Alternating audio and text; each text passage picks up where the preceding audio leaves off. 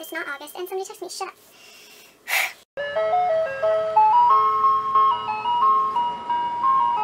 Hey guys, it's Jay, and today I'm here with my Friday reads for the last weekend of July.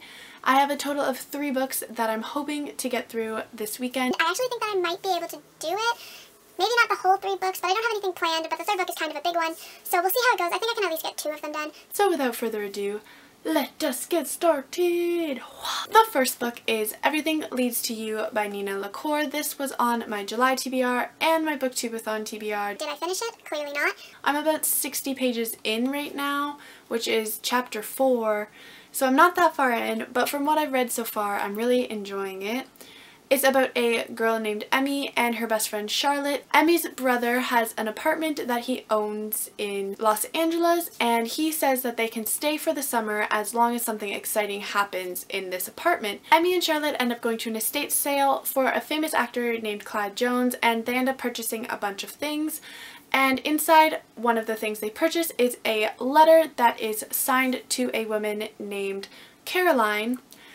And it sets them off on this huge adventure on trying to return this letter to Caroline. I've heard such amazing things about this book from multiple people, so I'm very excited to actually finish it.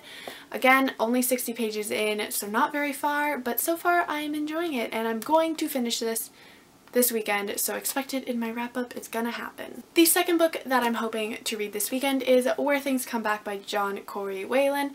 I have never read a John Corey Whalen book, and honestly I have no idea what this one's about, but he just wrote Highly Illogical Behavior and I want to read it so badly, and this book has won 2 awards, so it's probably good. I've heard a lot of people talk about it and they all loved it.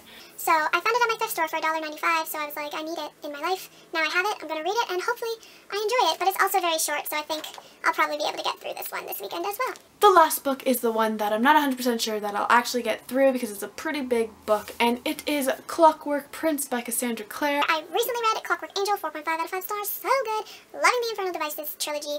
This is the second book in the trilogy, and I'm super excited to see where the story goes, and I really want to know who Tessa picks, either Jem or Will, in this little love triangle. Which is funny because I usually hate love triangles, but just something about them, I want her to date both of them. I feel like that should be allowed. It's totally fine, whatever, but I want to know where the story goes, and I'm super excited to finish it. But I don't know if I'm going to finish it this weekend because it's a pretty hefty book, but we'll see how it goes. Alright guys, so that was my super fast rambly Friday reads. I'll see you all in my next video. Goodbye!